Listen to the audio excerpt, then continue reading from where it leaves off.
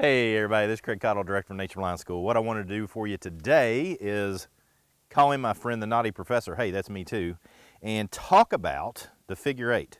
What I've got is some basics on the figure eight. This is the portion of it that I want to make sure we show first, and then get into the coolest way to tie a figure eight. Thanks for joining us.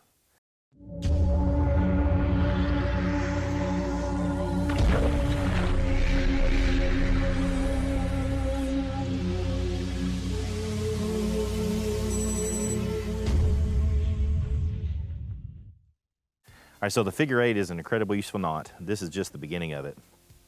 And there's a lot of uses for it. I'm actually not going to go into those today, but I am going to have in the description below my two most favorite books in the whole wide world on knot tying. I've got, I don't know, 15, 16 books on knot tying, and got a lot of practice on the farm and camping and all that good stuff.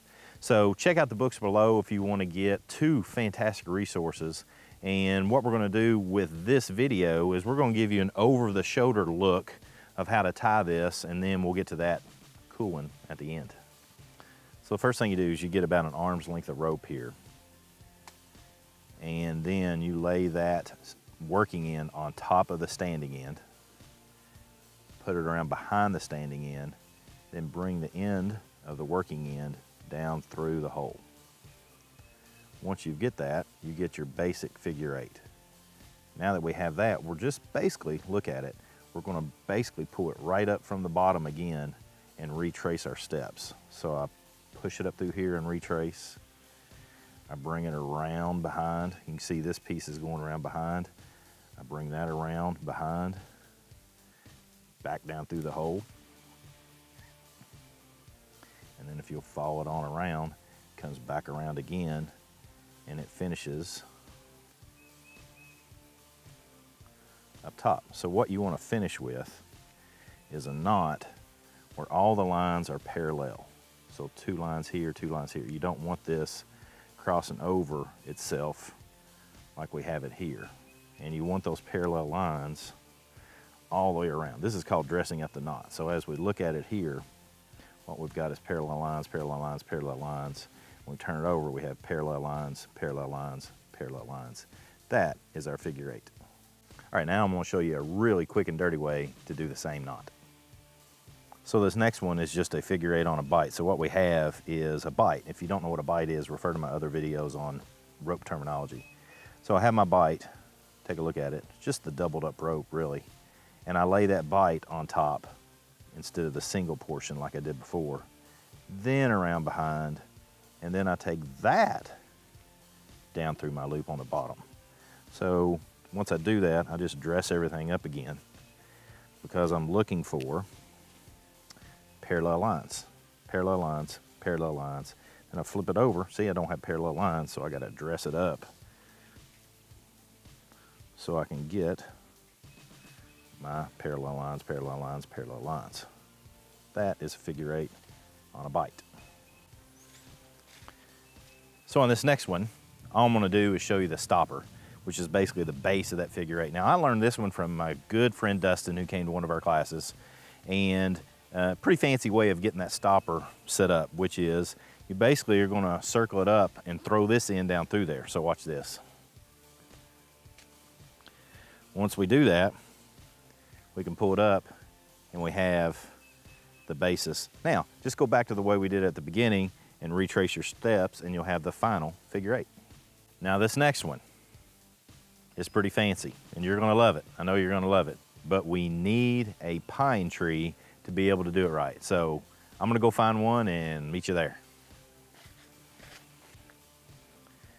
All right, so what we have here is the Pinus virginiana, also known as the Virginia pine tree. This is what I like to do. I use the tree because I'm a beginner. When Chad taught me this, he did it just out in the air. It was crazy. I mean, I watched him, and then it took me forever to figure it out. I found out that I could use a tree as a beginner, and it helped me really well.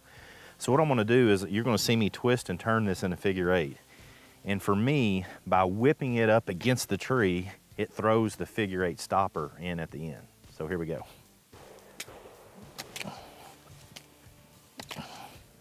Double it up, throw it, and now we have our figure eight stopper. And what we do with this is just retrace like we did before. Hey, I hope that helped. That's some really interesting ways. And one of the things that this highlights is that we do everything that we can at Nature Reliance School in our classes to be as professional and as good instructors as we possibly can, whether it's land navigation, survival, or whatever. But one of the things that we benefit from as instructors is we have some very high class, really incredible people that come to classes. We hope that's you. We hope you join us too. So the motto of come on, join in, let's learn together is just in play every time we have a class, because there's people in class that are always sharing skills at downtime and all that cool stuff. Thanks again to Dustin and Chad for teaching me these ways that they taught me how to do this.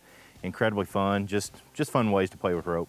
If you want to get good at tying knots, here's what I recommend. Get a good resource, either watch me on YouTube or anybody else on YouTube, get the resources I recommended or others that you like, and then get you a hank of rope, whether it's something like this you can pick up, or better yet, get some paracord. I'll have a link for our paracord in our store down below. Cut you off a section and just tie knots sitting around the house. Just a really good way to really get good at tying your knots. As far as this method of using a tree, get out and identify your trees. Let me know in the comments below what you think about all these knots. And if you're trying it on a tree that works better than the one that I utilize, then put that in the comments so that we can learn together. As always, come on, join in. Let's learn together.